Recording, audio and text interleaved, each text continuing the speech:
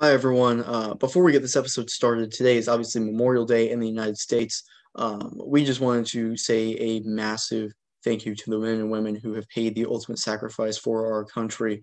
Um, we want to honor you guys, and we hope you all enjoy the episode. I'm Jack Kennedy, and they hit a lot harder in my opinion too. What is up, everybody? My name is Keelan McNamara, and everyone's got a plan until they get hit with my views. I am Hunter Boss. He just wanted to go to the distance by the looks of it, but he couldn't even do that. And this is the MMA Island Podcast. Hello, everyone, and welcome to the MMA Island Podcast. I am Jack Kennedy alongside Keelan McNamara and Hunter Boss. The Ultimate Fighter starts in 2 days. Tuesday, June 1st. We are recording, obviously, this Sunday afternoon, a very special podcast, all in on the Ultimate Fighter, our top 10 moments from the Ultimate Fighter, and 5 coaches that we would like to see, coaches matchups that we'd like to see in the Ultimate Fighter in the future, or just that we think would be fun to see. A stacked episode, a fun episode. We've been wanting to do this one for a little bit. And let's get it started, Hunter, with your top 10 moments. What do you have at number 10? My number 10 is just all around. I couldn't pick a certain line, but the McGregor versus Uriah Faber smack talk. You know, it was such a fun addition to the already fantastic series that was going on. And, you know, at moments you're thinking, oh, McGregor's definitely the best trash talker. But then Faber comes back with some good shots, you know, python slippers. I love it. And then Faber ended up getting McGregor a pair of sandals and flip-flops at the end of it. I'm like, man, this is a great season, you know. Just the dynamic duo of them being together on screen together is just a lot of fun to watch the entire time. Yeah, what an unbelievable season McGregor Faber was. I love it. I still love watching it. For number 10, I actually have an honorable mention. I'm going to slip in first before I give you my actual number 10. And it is actually from that season. And it's a moment that very few people actually remember, which I'm very surprised at. I mentioned this to the guys in our group chat a few days ago, and I'm going to see if people remember it now.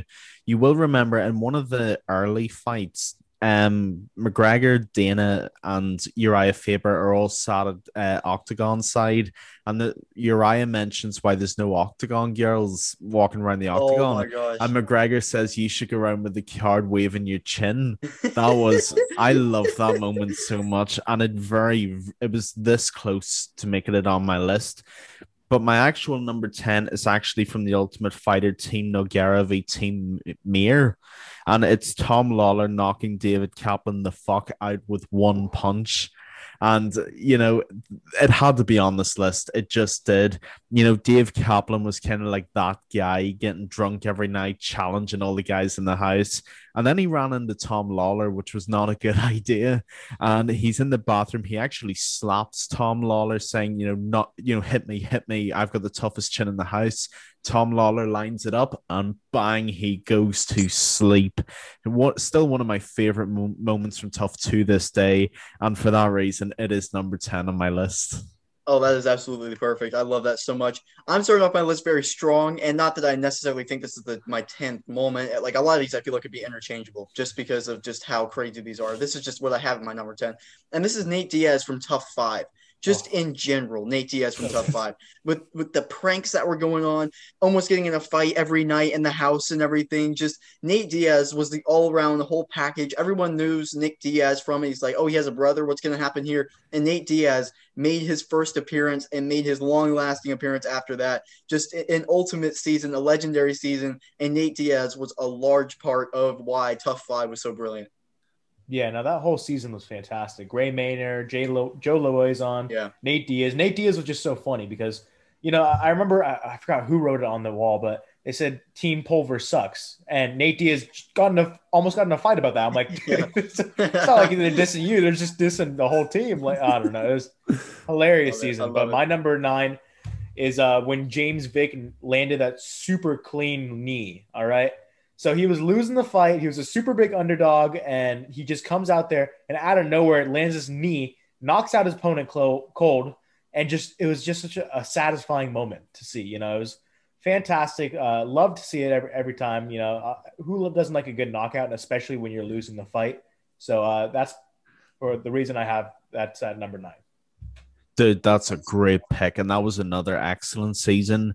My number 9 is another finish, but it's from season 17, and it's that Uriah Hall knockout and Adam Sella. Legendary. Yeah, I mean, this is one of the greatest knockouts I've ever watched, whether it be tough in the octagon, anywhere in combat sports. The execution on this is as clean a finish as you're going to find anywhere, anytime.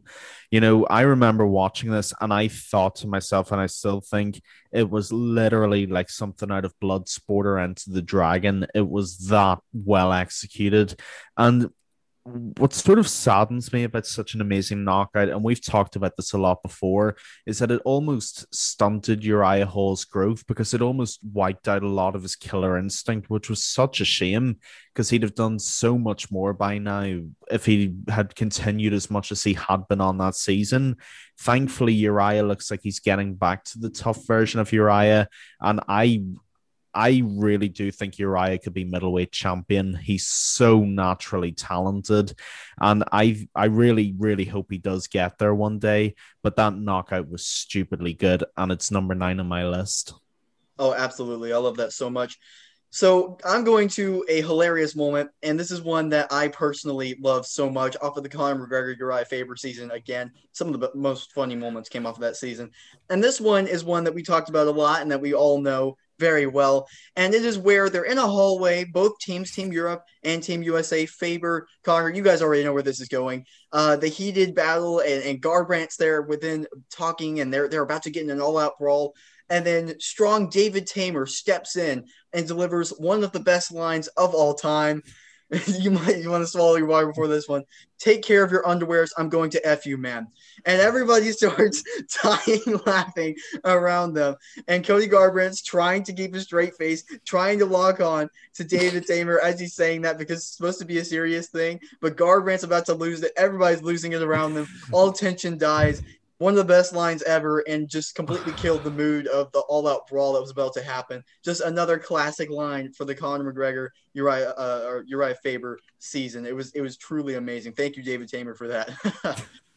So funny. It's just so random too. Like no one was expecting it. It's fantastic. My number 8 is actually when Ryan Hall first submitted uses 50-50 heel hook, and just to see everyone's faces after that happened, everyone's like, "Oh man, this guy's business." And just as soon as the guy tapped, everyone was just stunned. They're like, "Oh my god, this is insane. We haven't seen Brazilian Jiu-Jitsu of this caliber in a very long time since like Gracie." I'm thinking like no one has dominated with Brazilian Jiu-Jitsu since Ryan Hall and Royce Gracie. It's insane what happened on that season, and Ryan Hall winning the season, and it was such a great time. But my number 8 is definitely Ryan Hall first landing. It's just to see everyone's reaction. It was a lot of fun.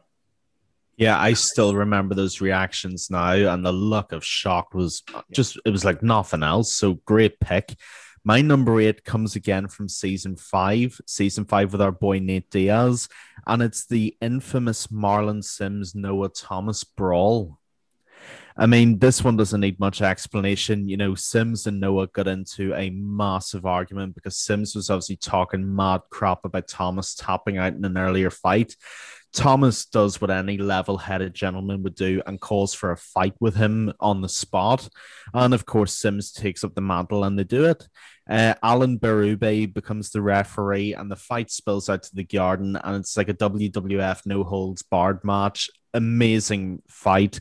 Unfortunately, they both did get kicked off the season for that, but it was an amazing memory, and to see everybody else's reaction when they actually started getting it official was just the level of organization in itself was impressive. Yeah. That level of spontaneity is what I respect more than anything. But that was a fantastic moment. It's still talked about now, and it's number 8 for me. I would say arguably the highest level street fight of all time right there is what happened. Like I love that so much. Yeah, my number 8 Tough 14, Michael Bisping, Mayhem Miller, the feud that they had going on and everything, just absolutely hilarious. I was watching clips of it earlier, and it's just Bisping trying to get everyone in shape, because that was such a weird season because of the lack of respect that people in the house were having for both of the coaches because of what was going on with the coach. And Bisping's trying to get everybody into shape. Mayhem Miller's laughing it off and everything, encouraging the bad behavior and everything. Just the feud that they had was just amazing. And obviously, when you're going to get Michael Bisping in there and he's going to be trash talking everything, and Mayhem Miller just literally living up to his nickname Mayhem. We all know how insane, how crazy he is, how much entertainment he brings. One of the most entertaining seasons, and just the chemistry between Michael Bisping and Mayhem Miller was something to watch. Like it was amazing. You could point to any episode and just say that was an amazing moment. Just that's my number 8 right there. Yeah, it's a great pick. I love the moment when Bisping squirts the water in that guy's face and everyone loses their shit. It was so many great moments from that season. But my number 7 is just anytime Chris Lieben's drunk on the show. This is my number 7, you know? He's just hilarious. He says the worst things and he wants to fight constantly. And he just, my memory of Chris Lieben's not even any of his like fantastic fights he has in the UFC. It's just him drunk and crying, you know? It's a fantastic moment on the show. It's a staple in all of the UFC now. Chris Lieben drunk, number 7. Oh my God. The Love it. fact that he's his own category tells you everything. I love that so much. I love it. And, you know, one of my other moments that I would have put into the list if it was expanded was from the Miller Mayhem season. You may remember the coaches challenge. Bisping gets up on the table and then he slips and falls, and then Mayhem just starts howling. I love that so much. And I love Chris Lieben. My number 7 is actually from Tough 13, and it's Tony Ferguson, Where's Your Kid At? Oh my gosh. This is one of the most low-handed, savage, unnecessary comebacks I've ever heard in my life. And it's so Tony Ferguson, it had to be on the list. Yeah, I'll give a little bit of context in case you somehow haven't seen this. Tony being Tony got ass drunk in the house, and he got mad personal against Charlie Cater because he poured water on him as a joke. And of course, Tony Ferguson, again, being the level-headed gentleman we know him to be, did he take it in his stride? No. He took advantage of Charlie Cater's custody battle and said, where the F's your kid at? Tony Ferguson doing Tony Ferguson things.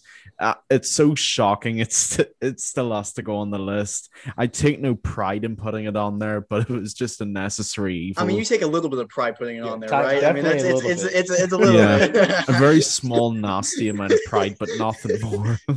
Oh my God. The funny part is he was just so serious, like dead eye when he said, where's your kid? It's just so bad. I love expecting him to come out of his suitcase. Where's your kid? Oh man. It's hard to follow that up. I don't think I can follow that up for my number 7, but I'll go for another heated moment. And this was when in the Ronda Rousey versus Miesha Tate season, where Ronda Rousey was supposed to be facing off against Kat Zingano in that season as well. And at the very beginning, Dana White announced that her bitter rival Miesha Tate was actually going to be the other coach, and she basically lost it and had like a whole temper tantrum and everything, and that boiled over into the season and made it what it was. The rock climbing challenge and everything, just everything about that season was just pure hatred, equivalent to the Garbrandt versus Dillashaw season as well. Just emotional hatred they had for each other and everything, and it boiled into everything as well from the get-go. Literally from when Dana White said Miesha Tate was being announced as the other coach, it's a real question if Ronda Rousey would have accepted it to begin with if she knew that it was going to be Miesha Tate. So when that happened and just the animosity, you actually got to see her reaction of seeing Miesha Tate walking into the hallway. A priceless moment on The Ultimate Fighter, and one that definitely made for a great season. That's a great shout. I forgot about that, and you reminded me. I'm like, I kind of wish I put that on my list. But my number 6 is just the finale fight between Diego Sanchez and Clay Guida. The entire fight, fantastic. I already said it. It's one of my favorite lightweight fights of all time. I think I put it at number 1 if I remember correctly. But there's no way I wasn't going to put this on the list because it was such a fantastic fight, back and forth and brawling in the pocket, trading back and forth, hooks, and as soon as you think Clay Guida's out, he goes for the takedown, lands it. It's just insane. Submission attempts left and right. It's fantastic fight for a fantastic season. So number 6, Clay Guida versus Diego Sanchez. God damn, what a fight. Oh, What man. was that tough nine, if I remember correctly? I think it might have been around season 9, but what a fight that was. And Jack, the only reason Dana did that is because he knows Ronda never would have Oh, of accepted it. course. And Of it was course. beautiful. I Of course. loved that. Oh, her face just said everything. My number 6 is a segment that's already been mentioned. It's the McGregor Garbrandt brawl.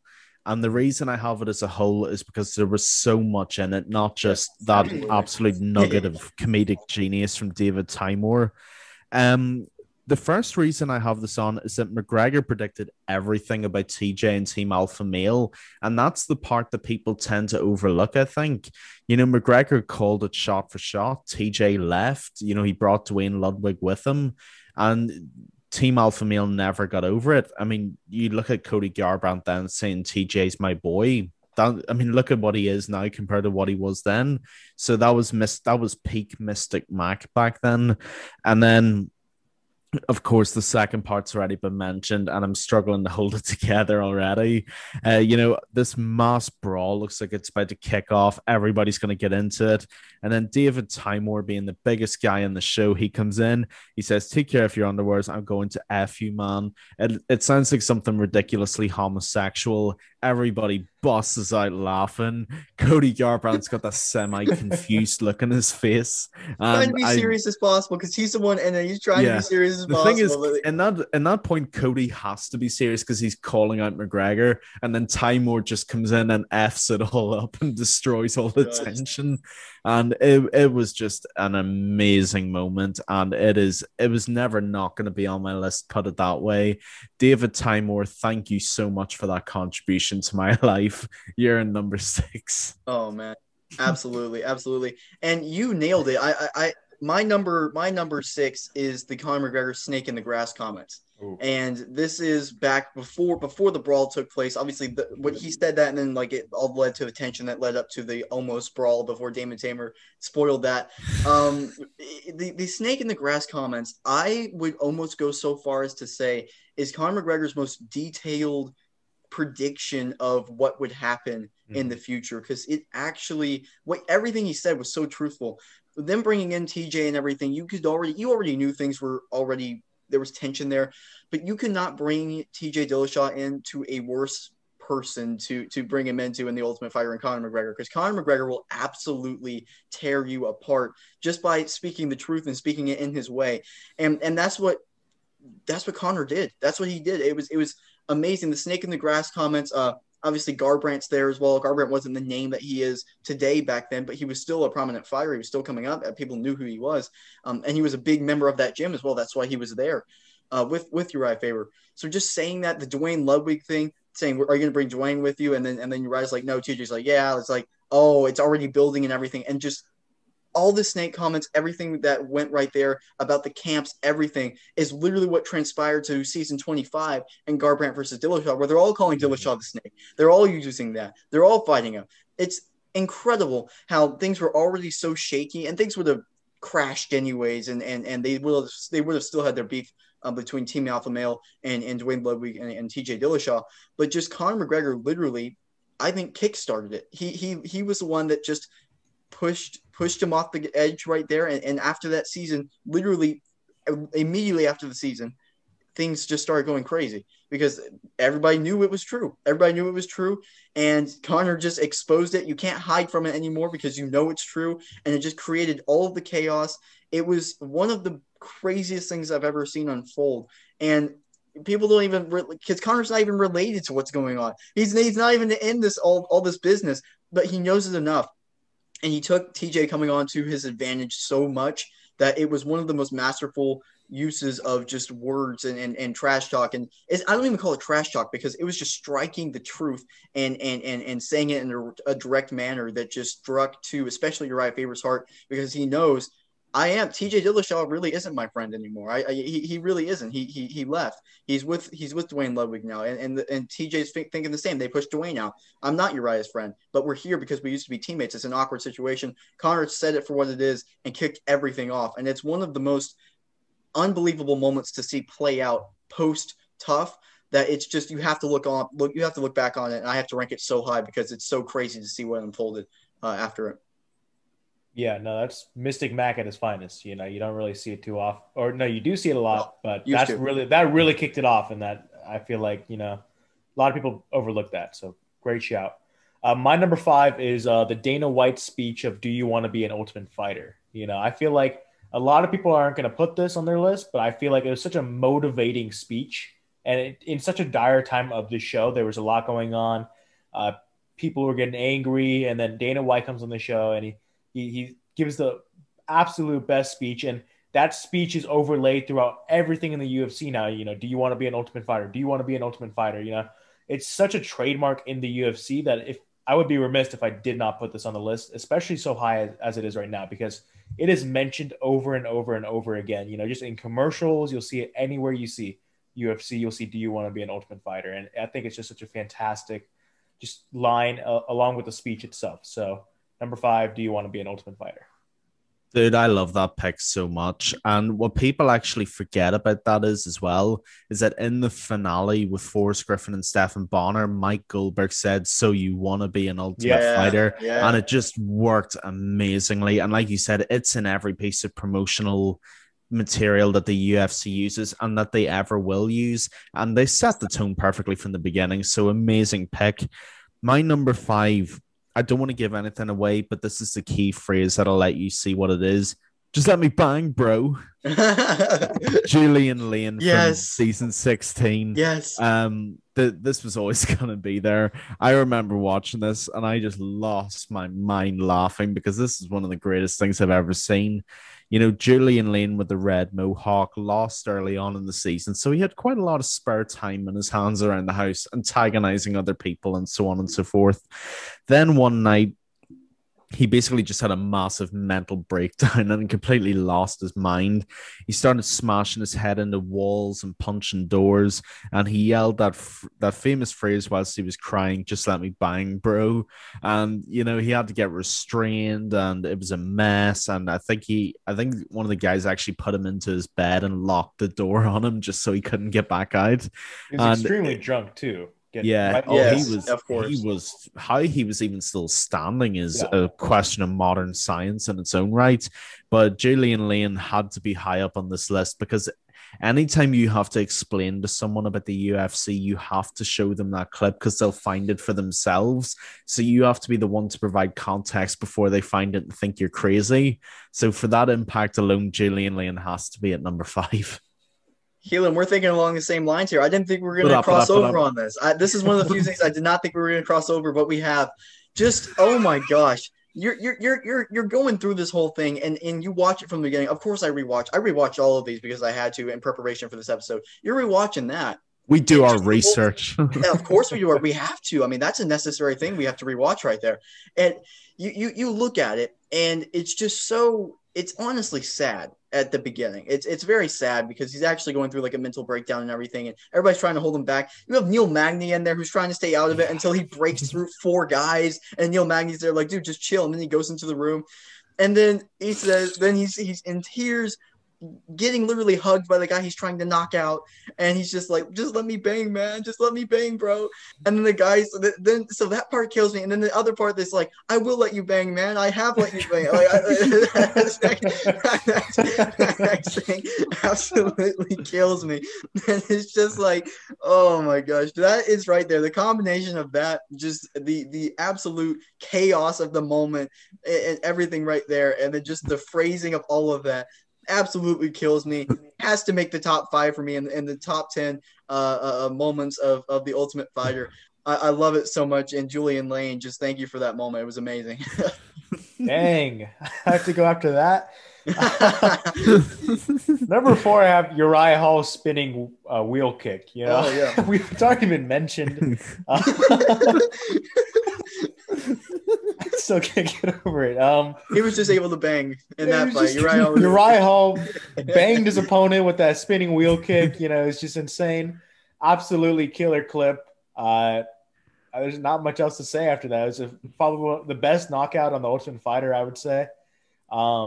Uriah Hall really proved himself. He became a contender, and as soon as he came out of the Ultimate Fighter, a lot of the Ultimate Fighter prospects kind of have to take a little bit of time to start going to the top. No, he immediately started getting ranked numbers. It was insane. A lot of fighters don't do that, except like maybe Matt Serra. But it was an insane spinning wheel kick to go on to an insane season. So Uriah Hall, and he had those weird breathing techniques after the knockout too. It's just this weird ninja stuff. I don't know, but it's always fun to see Uriah Hall in the octagon. Exactly. Keelan's got it. Yeah. Dude, I love my guy Uriah, and I really hope no one ever does a no context Ultimate Fighter Instagram channel. I'm giving nobody ideas, because if they take that out of context, it will make us all look really bad. So do not do that on us. My number 4, Rampage destroys a door. Ooh. This is one of my favorite seasons of all time. Rampage Jackson, Rashad Evans. And the reason I love it is that it's the tale of two coaches. Rashad was actually an amazing coach because, he was a really intelligent fighter anyway. So we knew it would transition into him coaching pretty seamlessly, and he did. But, as much as I love my guy Rampage Jackson, and I do, he was just a crap coach from the beginning. He picked Kimbo Slice amongst his first fighters, which, no disrespect to Kimbo. Kimbo's my boy, but you do not pick Kimbo Slice amongst the first fighters if you want to win. Rashad's team had won the first 3 or 4 fights pretty easily.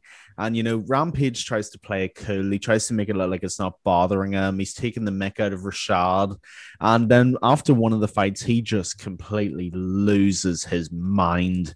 And, Rampage literally goes on a rampage.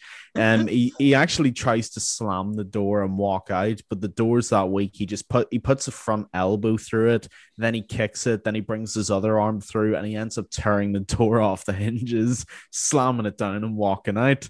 And, credit to Dana White, because he saw the funny side in it, and he said, now people know we have cheap effing doors. This was another iconic moment, and I've literally got written on my notes. I don't know if you can see it here.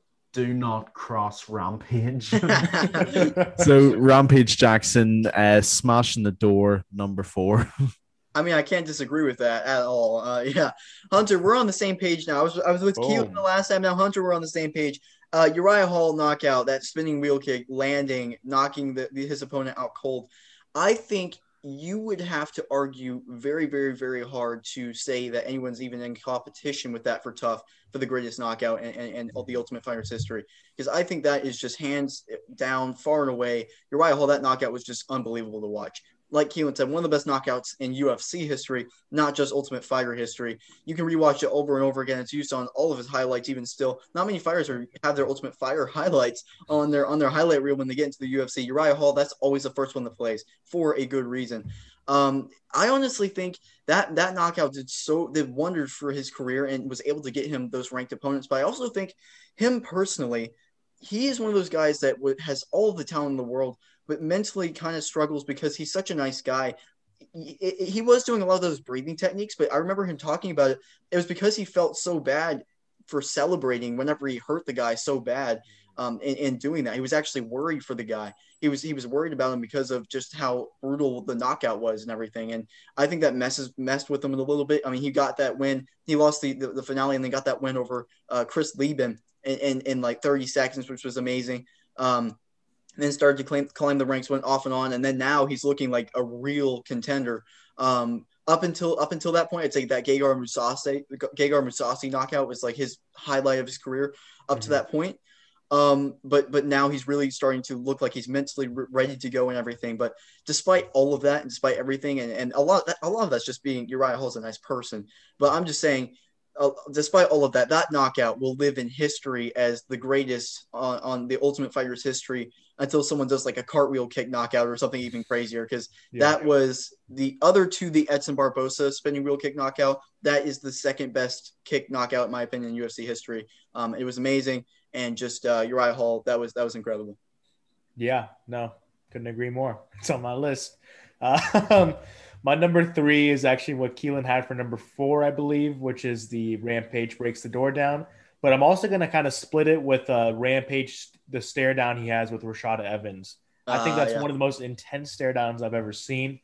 And, Rampage just talking during it. He's like, come on, throw a punch you want. And Rashad's like, oh, you'll feel it when I throw a punch. And, it's just insane back and forth talk. It's just great. It was a fantastic stare down. So intense. And Rampage, Then breaking the door, of course, always always fun to see. You always see clips of that somewhere, even if it's not UFC related. You know, if it's just a meme, you'll see Rampage just breaking down a door randomly. It's an iconic moment in UFC and in just sports history. So it's hard not to put that on the list. I mean, I can't add any more to that. You know, he's staring down Rashad in the hallway. Tell me you didn't just do that. He says that about 4 times over and over again. Rashad's wearing the gold aviators. It's perfect. It just works. I don't know why it works, but it works. My number 3, and I will bet any amount of money this is in your guys' top 3 as well. The Chael Sonnen Anderson Silva or Vanderlei Silva brawl. There it is. I mean, I'm going to take my time with this one just because I enjoy reliving it so much. Tough Brazil 3, Chael goes into enemy territory after talking mad smack about Brazil. Like, if anybody somehow hasn't seen this, you do not understand. This was a verbal napalming of Brazil by Chael Sonnen, and he was piloting the B-17. Like, he torched them for about 2 years straight. So being Chael Sonnen, what does he do? He agrees to go to the heart of the country that he's just torched repeatedly, and he decides to go up against the champion of the people, Vanderlei, the axe murderer Silva. And you know, this was a great season in its own right. We got guys like Paulo Costa out of it, you know, really, really good fighters. But this is the moment that stands out to everybody, and for good reason. You know, Chael's doing Chael things, the man from West Lynn, Oregon. He's standing there, he's in his jeans, he's in his sandals, he's doing his thing. Vanderlei Silva then goes over to him, starting to antagonize him, saying that he wants to fight. Chael says, "Oh, I wish we could, and we will, but just wait, because we're trying to do this properly. You're making me look like the good guy." Like, if you've ever, if you've never seen it, I'm actually going to give a real quick shout out. Watch episode 822 of the Joe Rogan podcast with Chael Sonnen, because he explains it and it's incredible. Do watch it. But back to the story. You know, Silva's looking for a fight. He keeps pushing Chael, intimidating Chael. Chael's not scared because Chael just isn't. And then Chael pushes him, saying, "I can't let you get close." You know, Vanderlei goes for the overhand right. He misses. Chael lands the most beautiful double leg takedown in jeans and flip flops I've ever seen in my life. He gets to mount position. One of Vanderlei's fighters comes over and actually starts punching Chael in the head. And then the guys get separated. He got kicked off for that, which was good. I'm glad they did that. But it was such a beautiful moment from Chael. And, you know, Chael was just untouchable at that time. And it was so, so good. And we still talk about it even now. Chael Sonnen, the American Gangster, is number 3.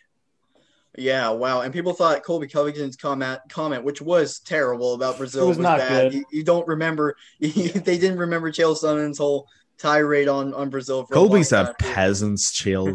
Get out of here. Yeah. Yeah. I mean, like, absolutely. Kobe wasn't first to do it. Chael did it, and McGregor did it. Everyone forgets McGregor did it, but McGregor definitely hammered them as well. Oh, man. He was saying he was the king whenever he was sitting there. And, yeah. And then he'd ride into the favelas.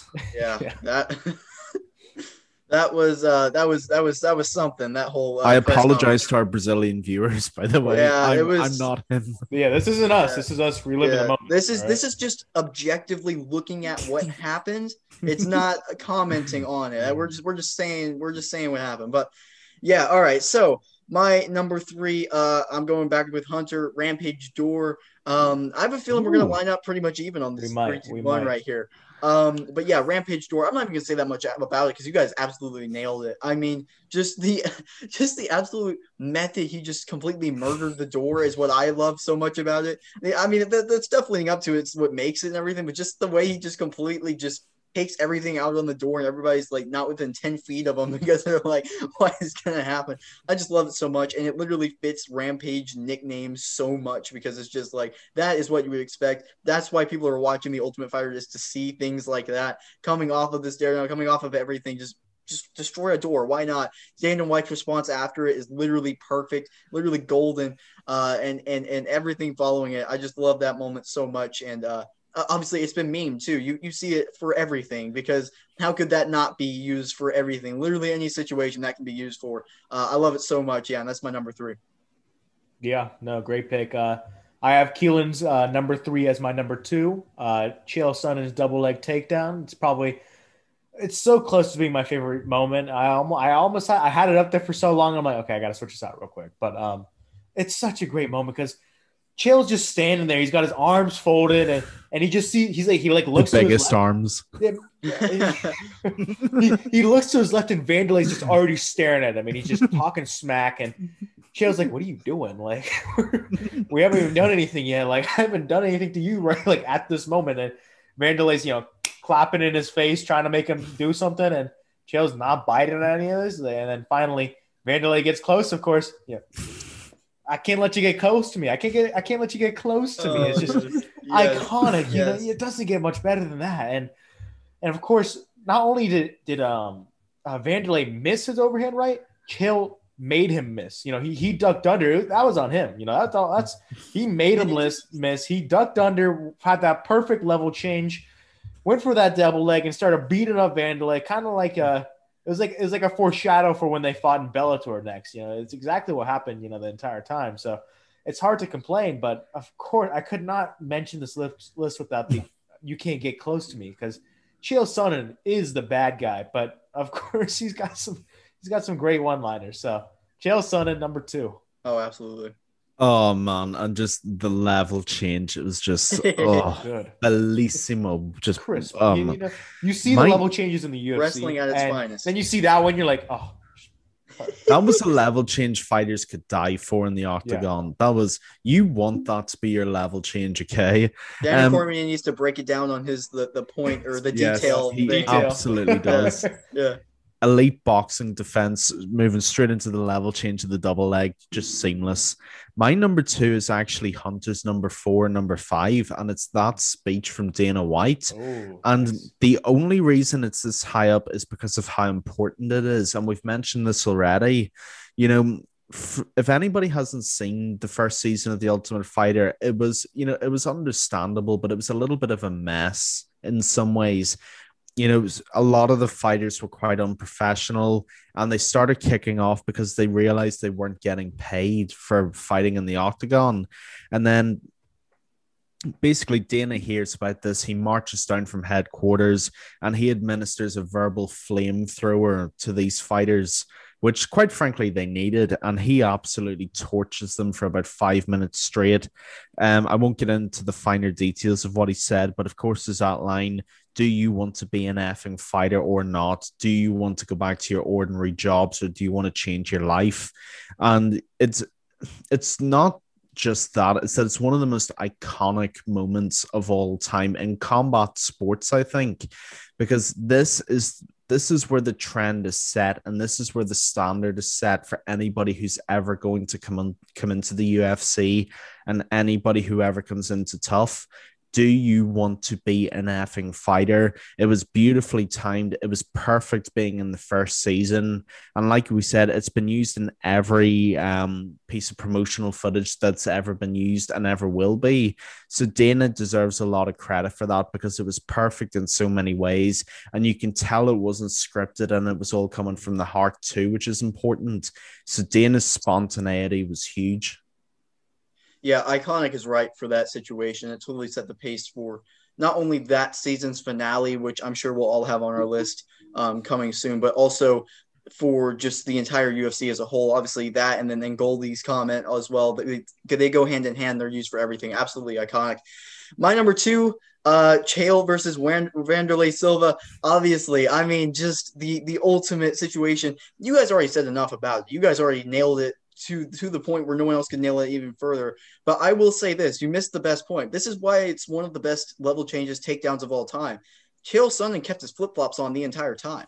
He was able to take him down, keep his flip-flops on, stand up. Everything was fine. He was still in jeans and flip-flops, everything. I don't think any other human being could do that on the planet and maintain his look after going at that with Wanderlei Silva. Just an absolutely legendary moment. Another iconic moment. I won't even add to it too much because you've already heard so much about it, but that's just the last point I was thinking. You guys missed out on that so much. The flip-flops is the big storyline. It's the big storyline of that whole situation. I mean, Chael Sonnen absolutely nailed it.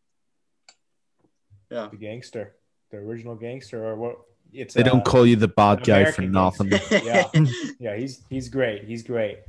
Number one, surprise, surprise, Forrest Griffin versus Stephen Bonner. How can you not include this? It literally saved the UFC. It was all just a fantastic fight, back and forth, back and forth, back and forth. And leading up to this, there's so much. They were on. It was the first time the Ultimate Fighter's ever been aired.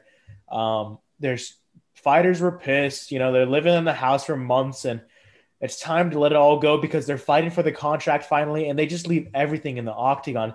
And the chance that it could have gone to a fourth round because of their crazy rules back then was insane. Everyone was hoping it would. I don't think I was alive for when it happened. Actually, I was alive, but I was very young. But when I watched the fight, and I'm like, oh man, and I heard the commentator saying, oh, this might go to a fourth round for the split decision rules. I'm like, what? Like, how awesome would it be if we got the fourth round for that? But both fighters were completely exhausted by the third round, so it's probably for the better it didn't go to the fourth round. But this literally saved the UFC. They needed to be bought out a little bit because they needed the money really badly. This was the last opportunity for them to even get a call. And people were dialing up on the phones. Go check out this fight right now. It's absolutely insane. Watch it right now. It's crazy. And of course, Forrest Griffin delivers and ends up getting the W, but that's no discredit to Stephen Bonner because it takes two to make a fantastic fight. So, number one, Stephen Bonner versus Forrest Griffin. Yeah, there was never going to be any other number one. It had to be this and this alone. I'm obviously talking about Cody Garbrandt and TJ Dillashaw. I'm joking. Yes. I'm joking. Yes. I'm joking. It isn't. No, Hunter just said it absolutely perfectly. We use the word literally a lot now, and its meanings become diluted a lot. But this is the fight that literally saved a company from going into non-existence. The UFC they were actually in very dire straits going into this fight and the job of hiding it from people, but they were in a bad way. I mean, you look at any of Dana's interviews, he's very candid and honest about it, but what an unbelievable fight. And as Hunter said, the possibility of this going to a fourth round with split decision rules was mind-boggling back then. Probably something Steve Mazzagatti would have done, but that's neither here nor there. One of the great things about this, and one of the real feel-good stories about this, is that apparently Spike TV executives who obviously had the contract to or the UFC back then, they weren't actually interested in renewing the contract. They just wanted to ride out the finale, and then that would have been that. And Dana White tells the story of literally minutes after the fight, him and the Spike TV executives were outside in the garage, and they hashed out the deal for the new contract there and then. And the fight's just so important. Not only is it one of the greatest mixed martial arts contests ever, but I actually have the figure that Hunter was alluding to. It drew 3.3 million viewers on Spike in 2005. We lose our minds now if we get 3.3 million viewers for anything, and we have the internet and we have like cable TV over there and everything. They drew this on a free channel in 2005, over 3 million viewers. Do you have any idea how crazy that is? And it's nothing but a credit to the UFC and to the two guys who did it.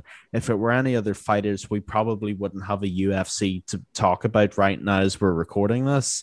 So unbelievable moment.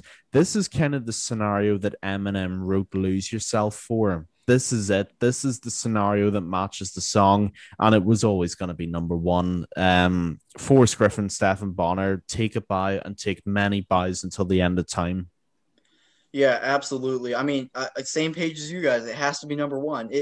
You nailed it perfectly. The use of literally, it actually saved the UFC, and it wasn't only that it saved the UFC. It was Dana White had and people in the UFC had basically no hope about the situation. It wasn't like they were hoping for this fight to be amazing and they're like, oh, if this fight delivers, we'll get picked up again. That wasn't really there. It was they were expecting just the contract to run out. Everything was going to happen. This literally came out of nowhere.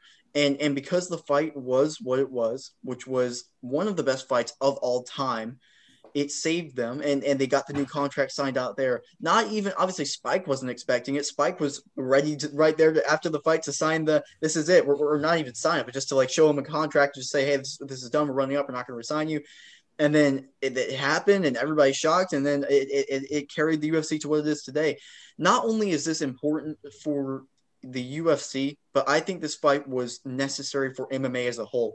Because of what we've seen the UFC done, I'm not exactly sure if another organization would have been able to rise to the level of what the UFC has become and stardom and everything. Obviously, Pride was huge and everything, but Pride wasn't still, because it was in Japan, it still wasn't the biggest mainstream thing in the States, which in the States it spreads everywhere and it gets insane.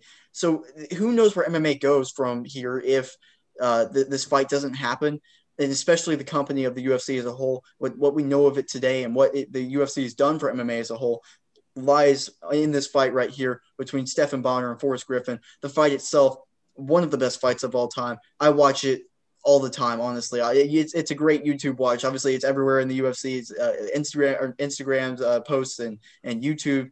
Go watch it if you haven't watched it before. It's not only is it just an incredible fight, but you just get the feeling of everybody watching it at the time, of the circumstances of everything at the time as well. Just the fight is one of those historic moments that will live, and not only the UFC's history forever, but just sports history in general. It is just that iconic of a moment. And everything leading into it. You guys mentioned the speech, the Ultimate Fighter speech before. I think I tie this into that so much because of everything that Dana White said in that moment right there. And these guys embodied the words that he said right there. Went out there, blood, sweat, tears, left it all on the line. Obviously, Stephan Bonnar was devastated at the end of it. Forrest Griffin won. Really, you could give it to either one of them. It honestly, the fourth round was definitely on the table. But Forrest Griffin getting the win, getting the contract, of course you're going to give Stephan Bonnar a contract off of that as well, which a great move by the UFC. Not even like it was a thing that they were going to talk about. Of course he's going to get a contract off of that. So Forrest Griffin gets the whole celebration. Stephan Bonnar still gets to celebrate because he made the UFC an ultimate win-win-win situation for the UFC, Forrest Griffin, Stephan Bonnar, the fans, everybody. One of the best moments in the company's entire history. Yeah. And Keelan alluded to the lose yourself reference. I'm going to do them one better. I'm going to go Till I Collapse. I think that's a better Eminem song to really capture the moment. Till I Collapse. Give it a listen and then watch it while you're listening. And fantastic fight, fantastic songs. Go ahead and watch it. Combine, I mean. Listen to both while you're watching it. But, no, they were meant for it. I'm being serious, Hunter. I actually love that. That's a fantastic shout with Nate Dogg, especially my guy. Of course. You know, the thing is, there's a lot of things that are taken for granted now and a lot of things that are taken out of context. This is one of the moments that changed the history of sports forever. MMA could have died out as a sport as we know it. The UFC really was carrying the flag back in the day. This is sort of the equivalent of like in the Monday Night Wars in pro wrestling when Mankind beats The Rock for the title and the WWE goes on to become what it does. This is the Sergio Aguero 93-20 moment in the Premier League. It's that moment that changes the course of history, and you know it does. It's so, so important. And Jack, you're absolutely right to bring up the bigger picture of mixed martial arts as a whole, because mixed martial arts could have died out that night and it would have been relegated to being, and fought in garages or local cards. This signified the end of the UFC's instability and the growth of mixed martial arts as a mainstream sport. It just rocketed after that. And the UFC was never really in any danger again, thanks to the performance those two guys put on. So this is one of those diamond pinnacle moments in sports history that is up there with the best and the most important. If you somehow have never seen this fight, the first thing you should do after this is go and watch that. It's one of the greatest displays of guts and heart and courage you'll ever watch in any combat sport, and it's just such a huge moment. Watch it with those songs, watch it after with those songs, do whatever you want to do, but make sure you watch it. And it's just the ultimate number one moment. It just is. Could not have said it any better. I mean, first you have to listen to it with the commentary because you have to hear everything that's going on right there too, but then listen to it with the songs, combine whatever, everything about it is absolutely legendary. All right, now for the moment, I have been so excited to hear your guys' opinions on this next segment right here. What we're going to go our top five-ish, five that we want to see coach combinations for the Ultimate Fighter seasons to come, or just coaches that we would think the Ultimate Fighter would be entertaining with. Hunter, get us started. What's your number 5? All right, my number 5, I don't think anyone else will have, is Davison Figueiredo versus Henry Cejudo. Whoa. Coaching matchup bring back the King of the Cringe, because fighters that are on that show will not want Henry Cejudo as their coach, but then they'll realize halfway through, dang, he actually knows what he's talking about. Dang, he has got some fantastic wrestling. Man, his striking's not half bad. It's going to be it would be a fantastic season both for the reasons of not wanting to be on Henry Cejudo's team and realizing halfway through, man, I should have been on Henry Cejudo's team. It's just, I feel like the dynamic duo of having Devson Figueiredo there, not be able to speak much English, so it'll have to be a translator to English, which would be a lot of fun. And just Henry Cejudo's trash talk that he always has, which is just in person when they're both staring each other down, a lot of fun to have. Devson Figueiredo versus Henry Cejudo is my number 5. Oh my God, Triple C. He's calling himself Triple C4 C. now. Well, The man's not he an hasn't earned the explosive. 4th one yet. I don't get Whatever. It's a very good shout, though. His breakdown videos are fantastic in terms of the transitions and everything. So he does deserve credit, but he can be irritating too. But a very good shout. I like that. My number 5 is sort of a bit of a throwback to what I would have liked to see. So I don't know if this is cheating or bending the rules or whatever, but it would have been funny. So I'm keeping it. Yeah, keep it. This is my number 5 is Chael Sonnen and Tito Ortiz, and I've literally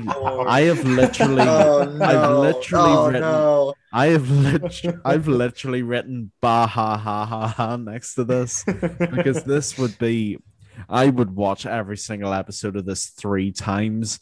In Bellator, it was just verbal abuse, press conference after press conference, from Tito's attire to his car being repossessed, to his family, to his wife. Got his car got repossessed. It's the most savage verbal beatdown you'll ever see, and it almost gets to a point where you're sad for Tito.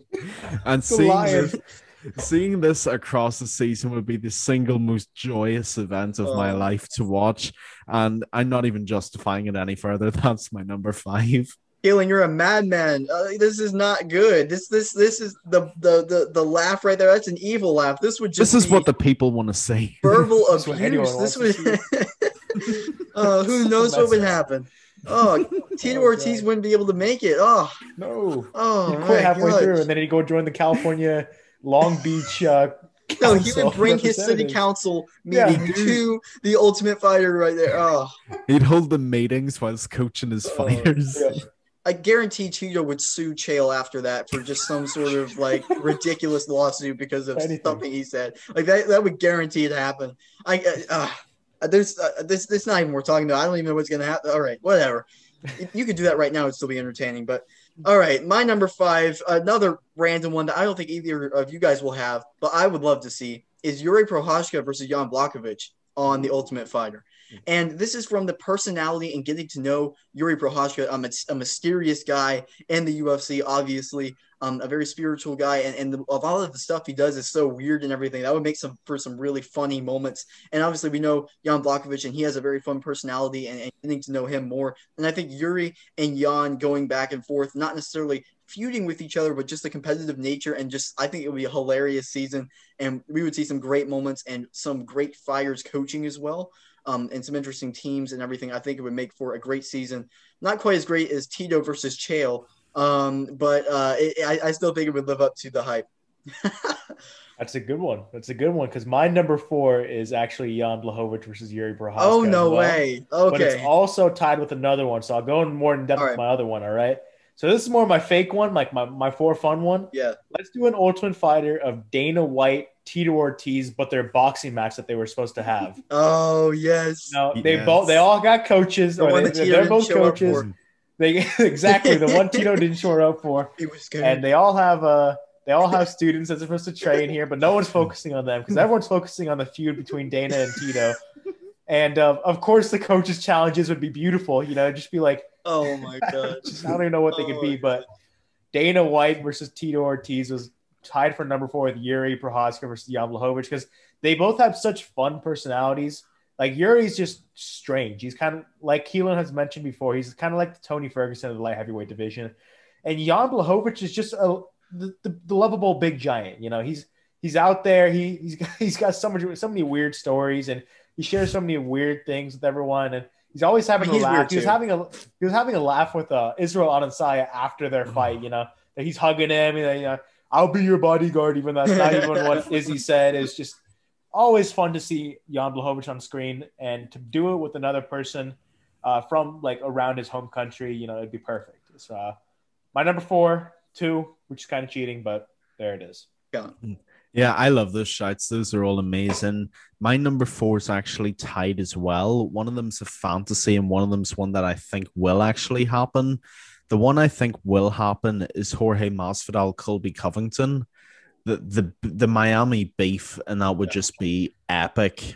I would just love to see that so much, because just the trash talk and the adrenaline and all that would just be amazing. And the fantasy one that I'd actually love to see is Conor McGregor and Nate Diaz. That could happen. That doesn't have to be a fantasy one. They That have could a happen. trilogy coming up.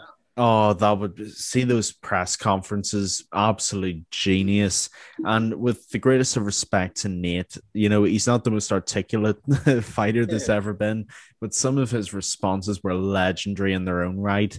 I mean, if you remember when Conor McGregor had his movement coach, Ido Portal, and Nate was talking about playing touch putt for that dork in the park. It's just to watch those coaching sessions, it'd be amazing. Nate just pulling guard on everybody and going to the ground, and McGregor just talking about a bunch of madness. So I actually think Hunter's right. That might not be as much of a fantasy as I think it is.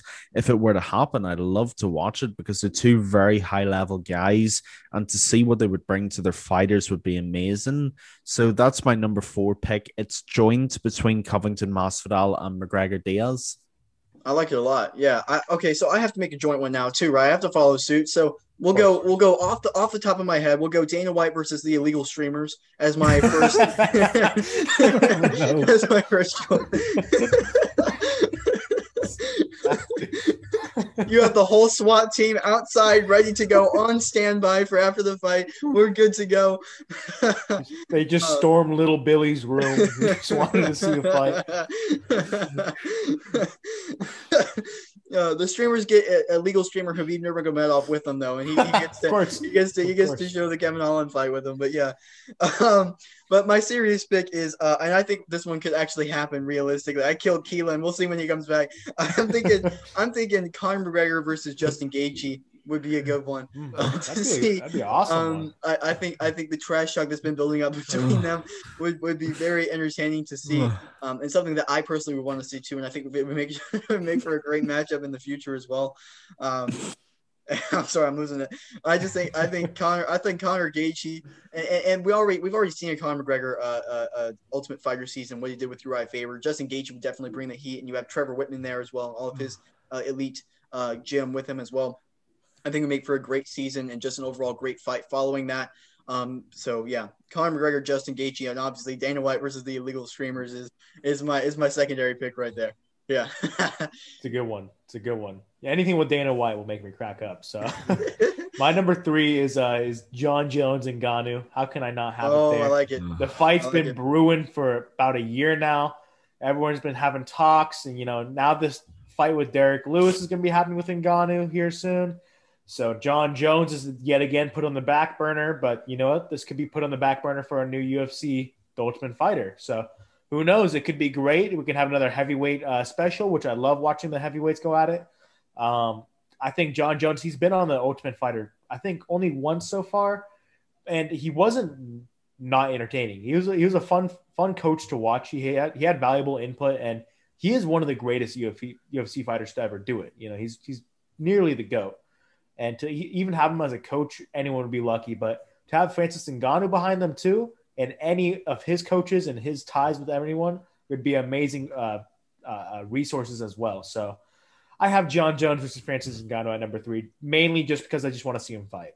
So that's an amazing pick. And imagine upsetting Francis Ngannou as your coach. Oh, I am going to be in the next county if that happens. Yeah.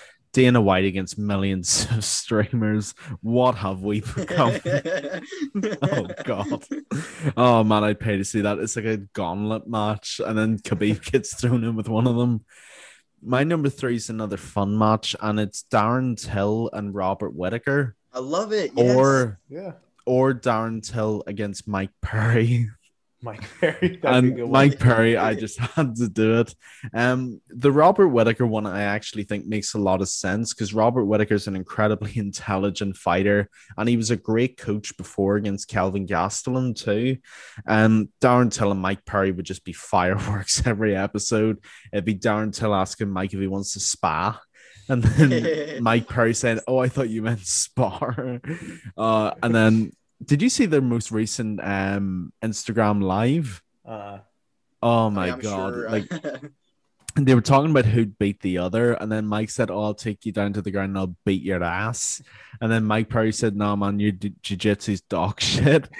And it just just imagine a whole season of those two camped up next to each other. The Darren Till Whittaker one is one I think could happen, and also after every episode, you just get Rob ? Everywhere, which I'd pay to see in its own right. But Till and Perry would just be comedic gold. So that's my number 3. Yeah, I love that so much. My number 3 is actually one that I hope doesn't happen. And this is weird. I'll explain myself. Okay. But maybe down the line. But one that I would be so entertained to see. The reason I don't want to see it is because of the circumstances and what's going on. But Pyotr Yan versus Aljamain Sterling. So the reason I don't want this one to happen is because I don't want it to stall the division any longer than it has to. It's a ridiculous point. It's ridiculous at this point. But just imagine the trash talk and everything that would be going into it. It would be so heated. The way they trash talk and the way they talk to each other is almost a little bit lighthearted. But it would be a very heated season, and every episode would be so intense between them because of what happened in their championship match. And I would just love to see how they coach their respective fighters, but also balance the relationship between each other, keeping it respectful despite all of the unfortunate circumstances that happen within the fight. I think it would make for some very interesting moments. And I think just both those personalities mixing would just be fireworks and would make it for a very exciting season. I could just see the prank wars happening, Yeah. Peter Yan's team gives Aljamain Sterling a bunch of Oscars, it'd be amazing. Oh, totally.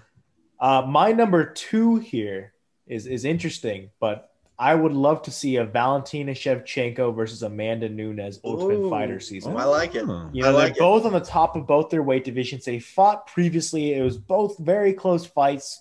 It wasn't like super dominant like they're used to for both fighters, and they're close fights, which I love to see.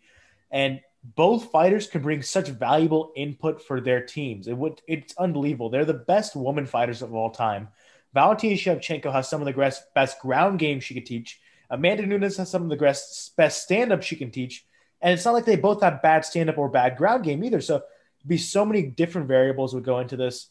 And just an all-out fantastic final fight, of course. So I have to go with Valentina Shevchenko, Amanda Nunes. Man, I love that. That's such a good shout. They were actually on my list, and I took them off, and I probably should have kept it on. But that's an unbelievable shout. My number 2, and I'm almost semi-serious when I say this because I would like to see it happen, and it's Derek Lewis against anybody. Literally, give any other heavyweight that you want. I want to see Derek Lewis on The Ultimate Fighter, and there's quite a lot of reasons for this. Derek Lewis is obviously one of the funniest human beings in existence today. He's within striking distance of the heavyweight gold for 8 million, which he said he will do. And the funny thing is, on a serious note, I actually think Derek Lewis would be a real inspiration to the guys that he coaches. Not only will they love him because he's so funny, and most of them probably follow him already, but, his social media posts would be amazing. And he's a very relatable guy. He came up from nothing. And a lot of those guys, some of them may be in similar circumstances themselves. And to have a coach who can nurture you in that way, if he's serious enough, would actually be a very valuable asset. And plus, it's been quite a while since we've had a heavyweight tough. The last one was Miocic and Cormier. And to have someone fun and lovable like Derek Lewis, the views that would get would just be off the charts. And plus, who doesn't like Derek Lewis? I don't think even Derek Lewis's opponents hate Derek Lewis. So you can't tell me there's someone who hates Derek Lewis. And that is my number 2, Derek Lewis. And the reason I said anybody is that no particular heavyweight comes to mind. And Ngannou would actually be pretty funny, because they're both nice, relatable guys. John Jones would be funny as all hell. Awesome. But yeah, I love it. Derek Lewis is definitely my number 2. Dang it, Keelan, we're on the same page right here. I absolutely love it. Derek Lewis has to be. I mean, we were talking about this on the last podcast or after or whatever. I don't even remember, but we've been talking about this one for a little bit. Derek Lewis and being in the Ultimate Fighter would be the most entertaining thing since I think maybe Rampage being in the Ultimate Fighter against Rashad Evans. I think he would just light it up, be hilarious. His personality, just everything about it. People would obviously want to go to his side because of the relatability, because he is an elite athlete, but everything just because he's a generally funny guy and he would make for some great moments between fighters and everything. I'll make it specific though. I would love to see a John Jones versus Derek Lewis Ultimate Fighter season. I think John Jones would bring the personality to it, and would also bring some heated moments too, because the fighters being picked would almost be torn between who they want. John Jones, you're getting probably the more technical, not probably, you'd be getting more technical advice and the honestly better advice. But in Derek Lewis, you get arguably maybe the better fighter coach out of it. So it's an interesting dynamic right there. And obviously the fight itself, both those personalities colliding, Derek Lewis being just so funny. It would be so hilarious, but John Jones handling that and countering and stuff, but also having to appear not to be too much of a jerk to not get all the likability away from him and everything. It would be a hilarious dynamic. The stuff they would do, talk about prank wars. Prank wars would be all over that season right there. I would love it so much. And Keelan, you're absolutely right. Derek Lewis versus anybody, but for me, especially John Jones, would make one of the best tough seasons ever. It's a great shout. I'm sad I didn't include Derek Lewis. I didn't have anywhere to fit him, and I'm like, I guess not. But my number 1, I can't believe Keelan had this at number 4. Jorge Masvidal versus Colby Covington. This is real bad blood here. Like, they were teammates for the longest time, turned enemies. Like, it doesn't write it any better. It's kind of like the TJ versus Cody Garbrandt season, which I feel like it would be that, but even more amplified because it's been brewing over years. It wasn't just like this happened last year, this happened a few months ago. No, this bad blood has been brewing forever, and Colby Covington's always talking smack on Jorge Masvidal. Jorge's trying to keep a composure, but also being Jorge and talking smack back. And both these fighters have such good, valuable inputs. Colby Covington's probably one of the best wrestlers in the welterweight division, maybe better than Kamaru Usman. Who knows? A lot of people think so. A lot of people go back and forth on it, but Colby Covington has some of the best wrestling. Jorge Masvidal is one of the best technical strikers and technical boxers in the welterweight division as well. And just to have them on the Ultimate Fighter, just to see their personalities clash every time they meet each other. And Colby Covington's always been known to put up this facade. Would he keep the facade the entire time on the show, or would he let it shine for a little bit when he's coaching his fighters? There's so many different things that could be put into this season, and I would just love to see it more than anything else. I'm pretty sure this season was supposed to happen instead of the Volkanovski-Ortega season. It just fell through. So this season needs to happen here soon. I would pay pay-per-view just to see this season, let alone just be subscribed to ESPN Plus. But right here, Jorge Masvidal versus Colby Covington, number 1. Shame on you, Keelan, for having this at number 4. Hunter, don't give Dan any ideas. You want this to be subscription as well? No more money. Yes. Dana, you didn't hear that last part. This is why we need the illegal streamers fight, because maybe they'll win. True. You know what? Screw it. I'm back in the illegal streamers. Let's go. We got Habib on our side. We're set. We're good. Yeah. He's the finale fighter, Yes. It's like the boss battle. Yes. I'm going to smash your boy. He'll be Instagram living it the entire time while it's going on. He'll be Instagram living his own fight. Yeah. My number 1, I actually think this would be one of the best tough seasons of all time. And it's a fight that should have happened. And it's a fighter we've just mentioned, Tony Ferguson and Khabib. That would be good. Yeah. That would be good. And this just has every single dynamic. It's got the humor of Derek Lewis, who nullifies jiu-jitsu by just standing up. You can't teach that, except you can. Imagine a season with Tony Ferguson and Habib. How amazing would that be? And in the red corner, you've got the American Kickboxing Academy. You have Javier Mendez. You've got DC. I mean, who wouldn't want to be on that team? But then in the blue corner, you've got one of the most entertaining and greatest lightweights there's ever been in Tony Ferguson. And watching his training sessions would actually be worth subscribing for. It's just poor fighters.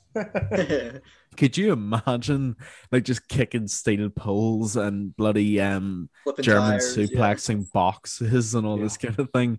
And Tony, I swear to God, I'd pay for Tony to say this. Guys, it's a rat race, but I'm not a rat. I'm an effing Ninja Turtle. Who's your favorite? Mine's Michelangelo.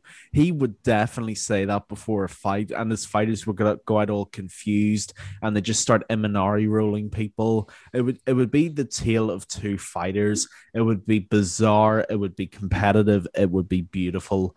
That is my number one. And we would have actually have got the bloody fight at the end as well had it happened. So Impossible. I know. The only way that fight ever happens is in the Matrix somehow. Tony Ferguson, Habib, that would have been my number one dream tough pairing of all time. Yeah, in the Matrix or on the moon. Either one of those. That's the only place where that fight happens. I see. I would love to put that on the list, but as much as I would love to put that on the list, I can't because of the absolute devastation I would feel when that fight got canceled after the whole season. Like, I couldn't do it. I literally, I don't think I could cope with that happening. I just, as an MMA fan, as a UFC fan, I would never be able to recover after watching that entire season. If girls don't think men understand pain, we understand pain because we felt it five times. And it happening on April 1st as well. So you have that hope that it's just an April Fool's joke. That is real pain right there. You think it's not real. Then you wake up the next morning and it's absolutely real. You have Ariel Helwani reporting on it. That is absolute pain right there. That is horrible. Yes, we all know that. And then we saw the lost streak of Tony start there after that fight got canceled. So many things just happened to crush my soul. It was terrible. Yeah. Well, okay. Let's move on from that.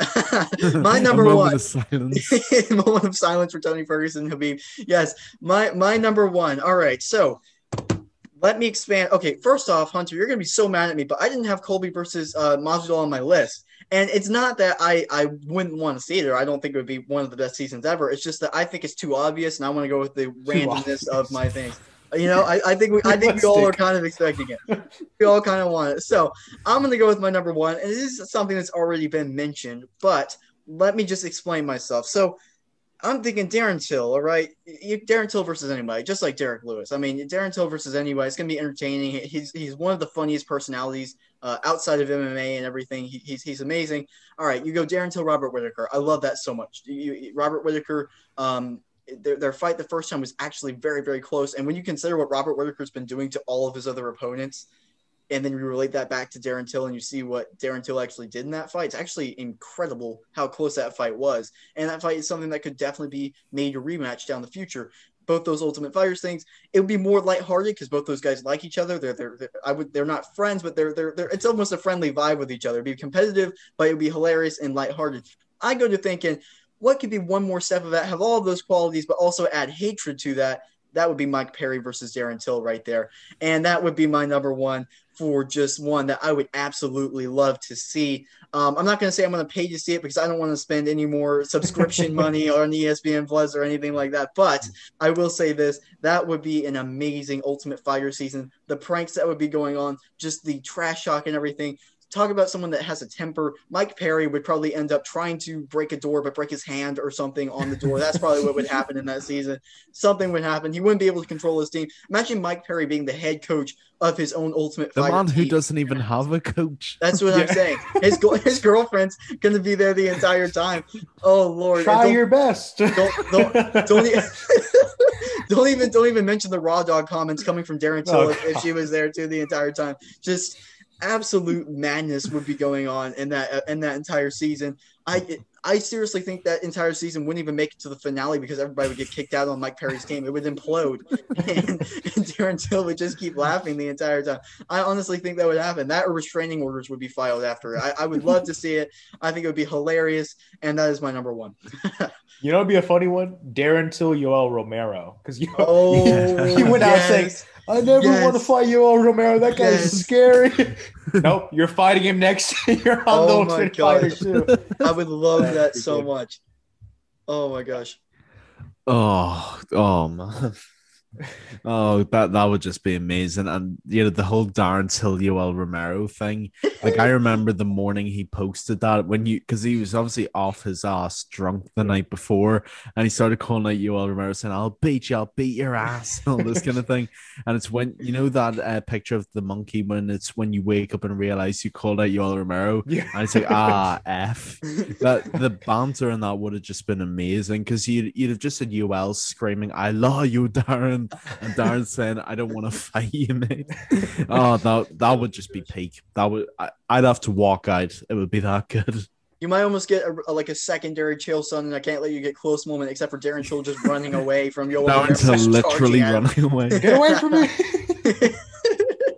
Oh, that would be amazing. That would be amazing. Honestly, any Derek Lewis, any Darren Till Ultimate Fighter season would just make for just entertainment all the way around. Absolutely. Screw it, Derek Lewis and Darren Till. Why not? Why not at this point? Do it. Let's let Darren move up to heavyweight. I don't care. Why not? Why not? Yeah, absolutely.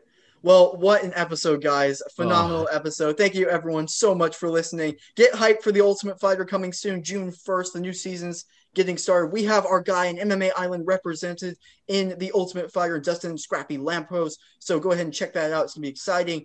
Please make sure to like and subscribe on YouTube like usual. We are on iTunes and Spotify and everywhere, literally anywhere you can listen to a podcast. We are there. Please make sure to go ahead and follow us on Instagram at MMA.island and check out all of our work on our website, MMAisland.net. Thank you, everyone, so much for listening. Great podcast, guys. Thank you, guys. And make sure to tune in again. It's on ESPN Plus Tuesday at 6 p.m. Eastern time. So don't miss it. Yeah, thank you, everybody. Check out the time Hunter just said, because I'm not in your time zone. I'm not going to give you false information, but his is accurate. 6 p.m. Eastern, I think he said. Tune in at that time. Ultimate Fighter, let's go.